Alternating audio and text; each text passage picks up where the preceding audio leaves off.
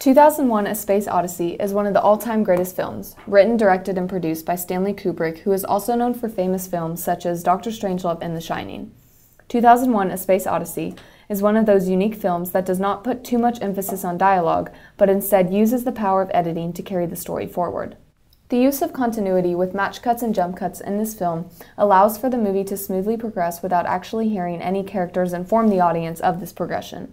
For example, the scene where we see the animal, which represent early humans, learning how to use the bone as a weapon, and then when he throws it up in the air, there is a match cut to the spaceship that represents modern times. This use of continuity allows the audience to understand and easily follow along with the massive time jump of millions of years to the modern times of space travel.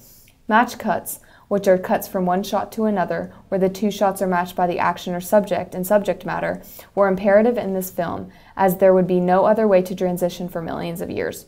The technological leap that is perfectly explained in this match cut represents the simplicity of humans always expanding and never ending as we explore the vast universe.